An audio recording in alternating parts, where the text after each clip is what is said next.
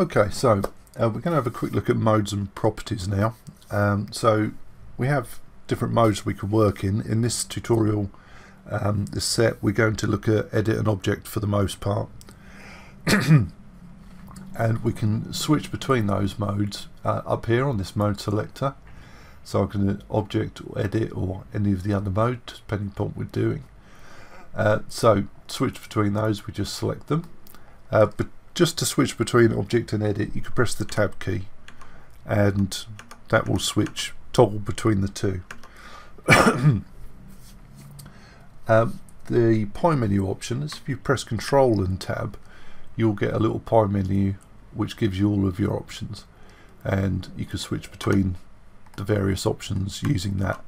So the pie is, if you click on something, it's not actually going to do anything, you just have to point at it and then let go of the keys. Okay, so properties. Depending upon which mode you're in, will depend upon what you can do with your object. So in object mode, you can control the object as a whole, and if you look over here, you can see all of your objects in the scene under this collection.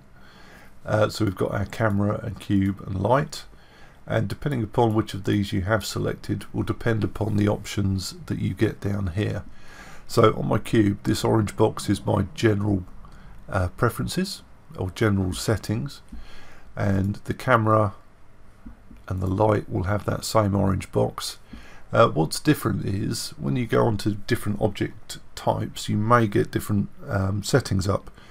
So you'll notice that under the camera, I have a little camera item, which is just properties for a camera. They're not relevant to any other kind of object, so they only show up if you're on a camera. Similarly, you have a light set of settings which are only specific to lights, so why would you show it on any other?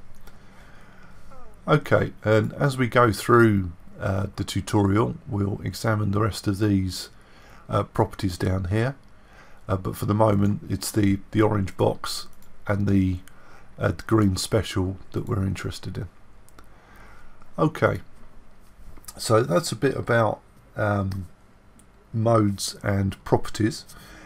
In the next video we're going to go to a little bit more in depth. We're going to go into edit mode and we're going to start to select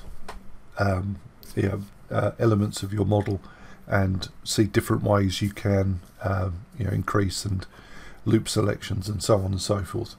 So I will talk to you then.